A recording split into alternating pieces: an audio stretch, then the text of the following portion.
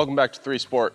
Today we'll take a look at one of my more favorite drills to warm up with here. Okay, so it's gonna be really simple for anyone. It's gonna be the high tee drill. So when I say high tee, I don't mean absolutely crazy out of the zone. I just mean right about at the belly button of the hitter or top of the strike zone for most ages. Okay, so we're gonna work it about right there.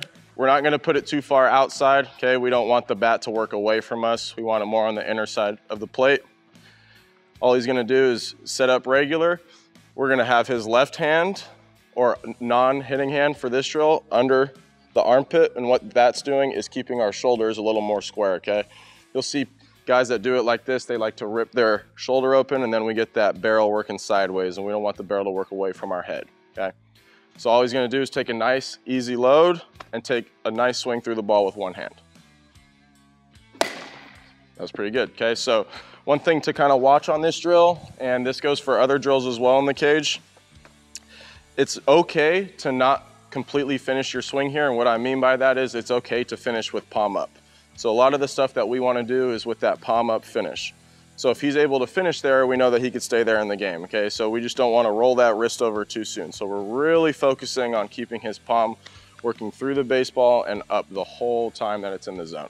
So he'll take another swing here. Okay, and you can see he's getting a nice step in. This is a drill that, one, if you're a guy that likes to drift, I like to put you in post stride, as we call it, or no load, okay? So you're just loading your legs and then you're working your hands. If we have good hands, we usually have a pretty good chance to hit.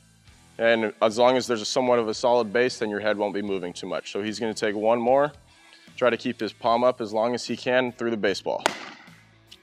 Good. Okay. This is another drill that you can do on the tee. If you don't want to do the tee, make sure someone, when they're feeding you, is flipping the ball a little bit higher to you because you don't want to be chopping down at the baseball with one hand.